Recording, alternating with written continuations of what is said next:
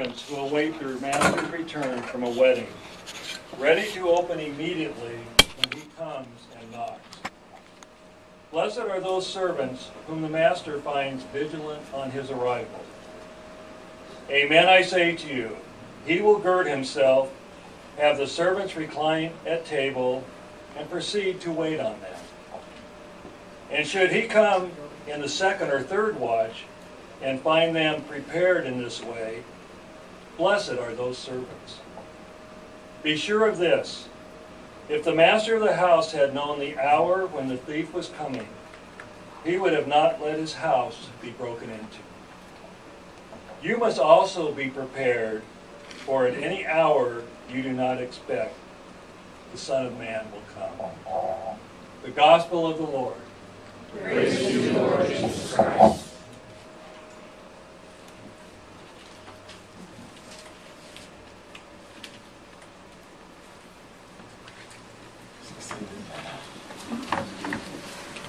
Good morning. Good morning. There's a story told about a man who started a business and was not successful. And so he was really experiencing the pains of failure, did not know what to do.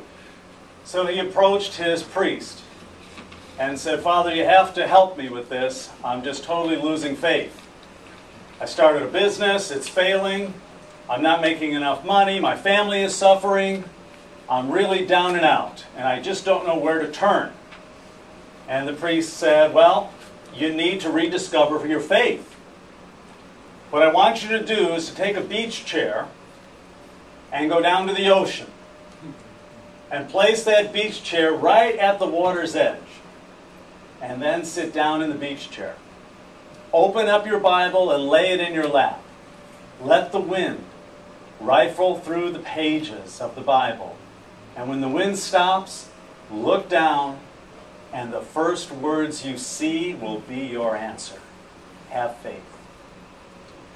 About a year later, the man comes back, pulls up in a nice brand new car, wearing a tailor-made designer suit, nice Rolex, has a check for the priest and says, "Father, you gave me the best advice in the world. I want to make this large donation to the church." And the priest said, "So you did what I told you to do?" "Because I did everything exactly the way you told me to do it." He said, "So you actually took the beach chair and put it at the water's edge?" "Yep, I did that." "And you sat down and put your Bible in your lap?" "Yep, I did that too." "And you let the wind rifle through the pages?" "Yes, Father, I did that too." "And when the wind stopped, you looked down, and what were the first words you saw?" He looked up and he said, "Chapter 11.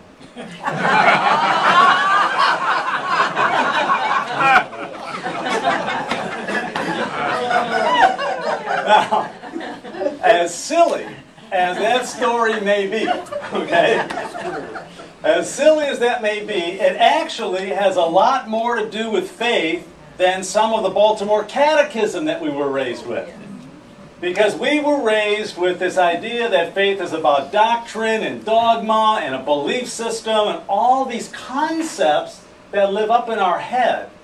And yet, through all of that knowledge and understanding of what our faith means, we kind of forgot about the experiential part, which is really what faith is. It's not just a body of dogma. I mean, we do have our beliefs. It's not just a body of pronouncements and doctrine, although we have that too. But that's not what's going to sustain us going through life. What sustains us is the kind of relationship that faith calls us to. That first reading from the book of Wisdom and all the Old Testament is revolutionary in its time. Today, when we look back and we say the word one God or monotheism, we're really used to that. It's no big deal. But at the time of the Hebrew nation, at the time that those readings are talking about the experience of Israel with God, it is all different. That is a revolutionary concept because the Egyptians had many gods, and the Romans had many gods, and the Greeks had many gods. This whole idea of one God was brand new in history. And the genius of that is that it calls us into relationship. It's a one-on-one type of a feeling. It's a one-on-one experience. First time in civilization, we have a breakthrough of consciousness, a breakthrough of God's reality as a person, not just a statue somewhere in a Greek temple, but a person that we can relate to, a person that is part of the Passover, a person that glorifies his people. I think that line in the middle of the wisdom reading is really unique, because God is glorifying his people. I thought we're supposed to be glorifying God. How does God glorify his people? He glorifies his people by reflecting his goodness in them. See how experiential that is? It's the you and I experience. It's much more intimate, much more connective than a body of beliefs or a book of rules and doctrines. As good as and important as they are, that experience is so important.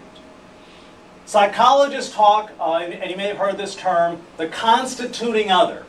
Okay? The constituting other is that person in our lives that constitutes us, that gives us our identity, that reflects the goodness that we have.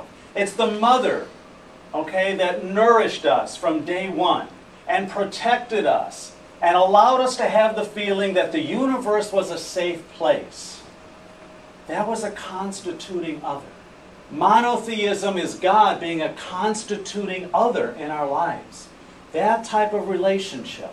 And that's why we find the movement in our lives to have special friends. Many of us called to marriage. Okay, so that we can have that constituting other in our lives. Someone that reflects to us the goodness that we are. I'm sure you have heard the phrase or maybe used it yourself.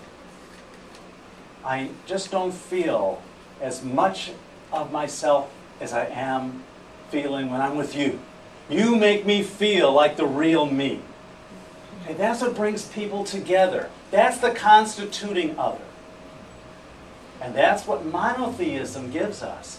One God, one person that has that spot, that true north, okay, that guiding force, that consistent, that person that says you will always be forgiven, you will always be loved. I am that person here and present for you and with you.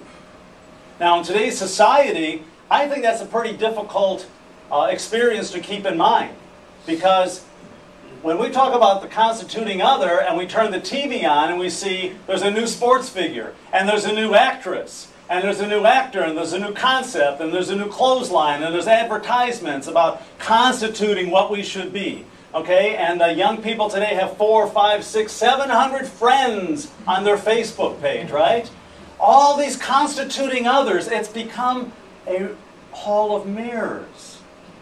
And we have lost the sight of the one mirror, the constituting other in our lives, and we have all this variety. We're on a merry-go-round, a revolving hall of mirrors. And I feel sorry sometimes for our young people because they're searching for that constituting other. They're searching for that one secure, dependable, constant reminder of how good they are.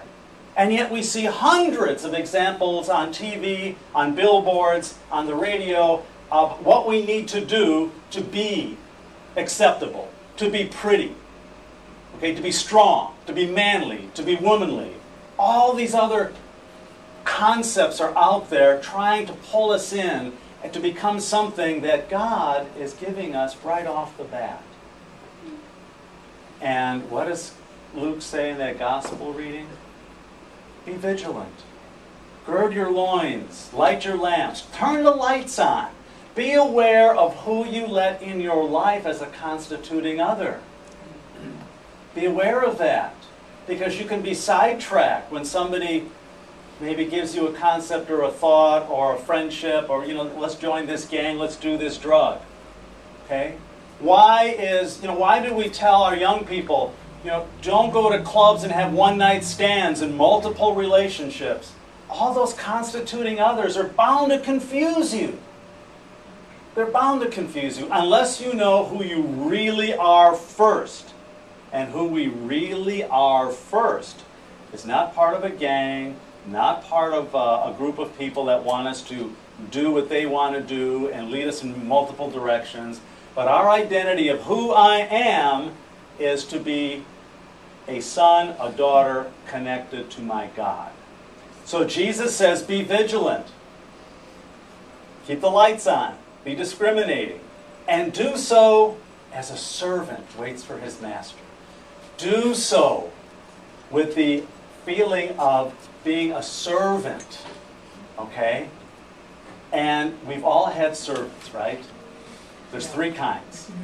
You've had the servant that's overbearing, right? Can't let you eat your meal. Are you done yet? Can I take this? Are you done that? Get away and leave me alone. I'm trying to talk to this person. Or you've had the waiter, the servant, you can never find them. Right? Where are they? Okay, they stop by once in an hour and a half meal. And then there's the servant that Jesus is talking about who's vigilant. It's not about his ego. It's not about doing my thing, taking care of my goals, fulfilling my expectations. But what Jesus is saying is the vigilance that we're called to is the vigilance of servitude, which means my ego goes in the corner so that I can pay attention to your needs. We're all servants or waiters.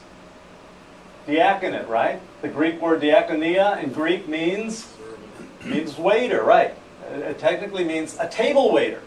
That's exactly what servant means in Scripture, a waiter. You're a waiter. Our deacon is a waiter. Okay, we're all called to be waiters. I'm a waiter. Okay? I'm just a waiter. I'm a servant. Maybe a head waiter, but I'm here to serve, to try to put my agenda aside and my goals and my ego aside so that I can be vigilant and watchful and try to promote your journey, my journey, our journey as a people of faith. So today I'm not going to invite you to take a beach chair down to the ocean, okay? But what I am going to invite you to do is to bring your focus and your attention to our Eucharistic table so that you can refresh and renew in your own hearts, in your own mind, your relationship in faith with our God. Let your beings be attentive. Be at peace. Focus on the words that we're going to hear in the Eucharistic prayer, and let His Spirit rifle through your being so that you may indeed be refreshed and be willing to be those vigilant, serving experiences of God in this world.